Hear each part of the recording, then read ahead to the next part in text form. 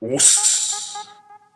How to increase flexibility for higher kicks, control, balance, precision, and movement. So I've been asked, how do I kick so high? How I jump so high to execute those kicks. And also a lot of people are having problems with stretching. They say that they have been stretching for months and they still cannot do a split or kick as high. So I'm going to take you through some stretching and split routines that I do. Remember, you have to be patient when it comes to, trying to gain a split, especially full range of motion split. It's not going to come overnight. It also depends on the person also, how much work you put in, how much dedication you put into it, also mentally, in your mind. That's the most important tool. It's all in the mind, man. If you put your mind to it, you'll be able to do it and put the work in also. So as I said before, flexibility, be able to do the splits, it can help you with a lot of different things, from your balance, coordination, your precision in your striking, your formation, your control of your technique when you're kicking. So all that is very important. And to flexibility, being able to do a split and have different range in doing the splits, that's very important too. You have middle, you have straddle, you have front. Each different range of motion will work different muscle groups and will enable you to throw your kicks from different angles, which will help you to gain that control in your kicking, the balance, coordination, and the precision in your striking. Because once you have control, you're going to have precision, you're going to have accuracy in where you're striking. So flexibility doing the splits is very important. Also, training other parts of the body will help you to gain the flexibility. Incorporate different exercises like squats, lunges, jump rope, running, and also working your core, working your abs will help you to gain the splits. So it's not just doing a split and that's all you're doing. You have to work different muscle groups also, and this will help you to gain the splits quicker, right? So it doesn't come overnight. You got to put the work in. So I'm gonna just go through some little routines I do, some stretches. I'm not gonna include everything I do, but just some of the basic and advanced splits and stretches that I do. Remember, before doing any exercising or any full range of splits, you always want to warm up the body first. Get those muscles nice and warm. You can do this by jogging, jump rope, or some slow yoga movements, downward dog, upward dog, just to get those muscles nice and warm, get a sweat going. I'm just demonstrating some kicks here, some control in the kicking and flexibility at the same time with precision in my striking. See, bam, bam, bam, it's all control, balance, coordination, flexibility there also. Be able to kick high. Here, jump spinning kick. That's all flexibility too, as well as balance here. A double spinning back kick, bam, control, and a jump flying kick.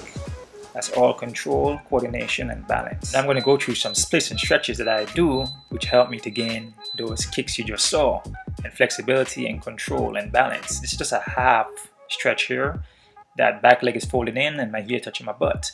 You want to go down as far as I can and try to touch your head to your knee. If you can't, just go as far as I can. I like to jump back and forward like this because it prepares me to go into the real full range of splits. So this will loosen up my hips a little more, jumping back and forward. This stretch here works the hips, works your hamstring, and it works the abductors. So it's like a half split you're doing here, which will prepare you to go into the straddle or middle splits. This is the next stretch that I love to do. You're gonna go into a little squat and just slide that leg down and keep that grounded leg flat. You don't wanna bend your toes. You wanna use your hands just to start out and just go from side to side. And you want to try to have your butt touch the ground. Now you're going to put your hands together and just rock from side to side. You want to stay flat on your foot. You don't want to be on your toes when you're going from side to side. This is excellent. This will prepare you to go into those full range of splits. You're stretching your hips here, your hamstring. You're also working your knees, and you're also building strength in your legs. You're building up those thighs. Now what you see me doing here, I'm just rocking side to side real fast, springing back up. Excellent stretch to prepare you for the splits and also your balance. Now I'm going to get into a straddle split. This is how I get into my straddle split. You're going to have your toes pointing out and your heels facing each other, pushing your hips going forward. And you're going to slide down into that straddle split. If you can't go all the way down, you can go into a V and just work from side to side. This is a split, a straddle split. So you're just going to take your time and just relax in this position, kind of move back and forward, side to side. Now I'm going to transition into what they call a modified middle split. The left leg is a straddle and the right leg is a middle. And you're going to work yourself down slowly. The knees on the right is locked out. The left leg, the knee is locked out. And you're just going to work yourself going forward down. Try to get your head to your knees. Go as far as you can. The knees has to be locked out. This is a split that I came up with. I just call it the modified middle split. Now I'm going to go to my right side. Same exact thing. You want to keep your knees straight. You don't want to have those knees bent. Just slide down. These are a little bit more advanced splits. But as I said, these are working different range of motion as you see now. You know, I had the straddle, now I'm going to the modified. So these are working different range of motion. And like I mentioned, in return, doing different splits in different range of motion will help you to kick in any angle you want. Any direction you want to land that kick, you will be able to. Now I'm going to get into a middle split. So I'm going to pop up, position myself, and slide straight down with my knees straight. You want to have your feet facing outwards, your toes facing outwards. And I'm going to pull myself forward to get a little extra stretch. This is excellent for stretching out your abductors. You're going to feel it in your hamstring, you're going to feel it in your hips. If you cannot go all the way down like this, just go halfway and sit in your butt into a straddle and work from there. Now I'm going to go into a front split. You will see this split a lot in gymnastic, dance, and yoga. So you're going to slide down in your knees and keep that back leg, toes pointing down. And you want to have that back leg, hips facing forward.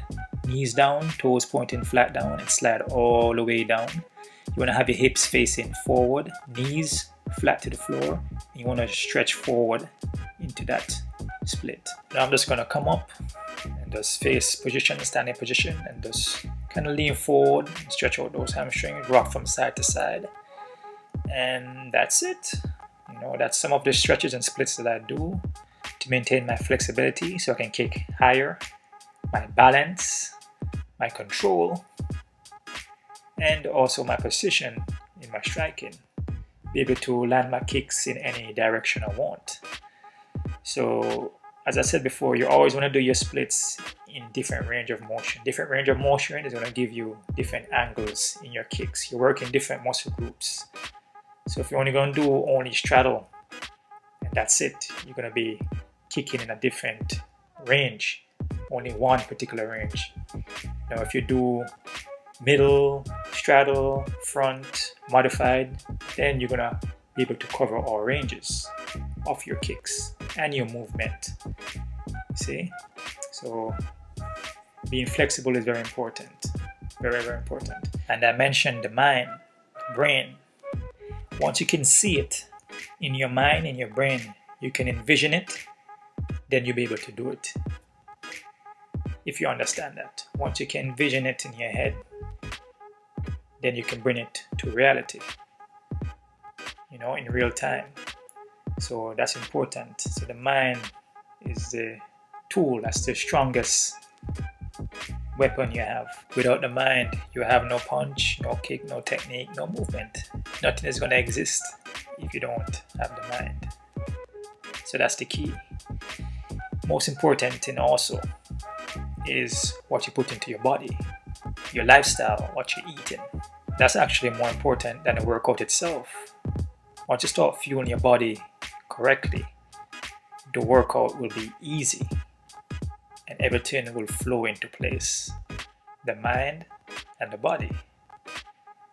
So fueling the body correctly will fuel the mind, and in return, the mind will fuel the body.